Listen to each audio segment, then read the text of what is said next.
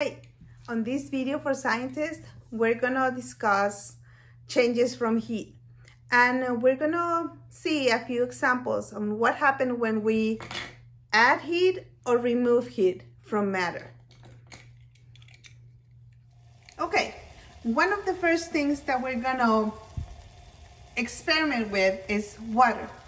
As simple as water, it's a liquid, and I put it on this pot and I'm gonna let them boil.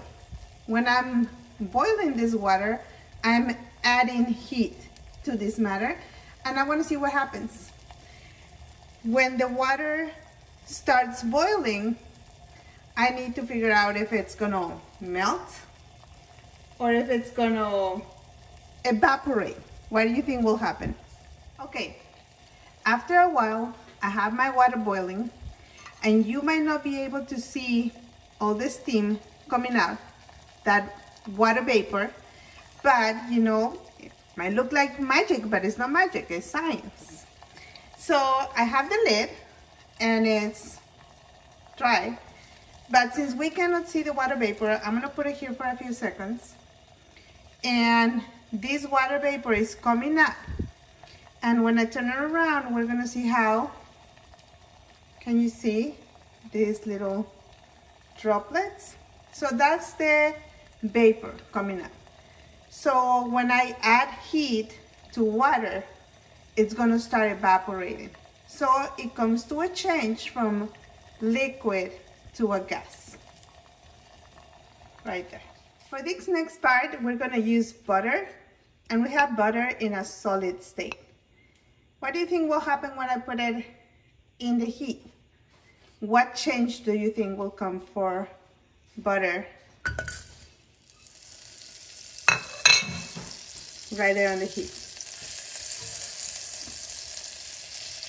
When I add heat to butter, the butter is going to melt. So this matter is going to change from a solid to a liquid when we add heat.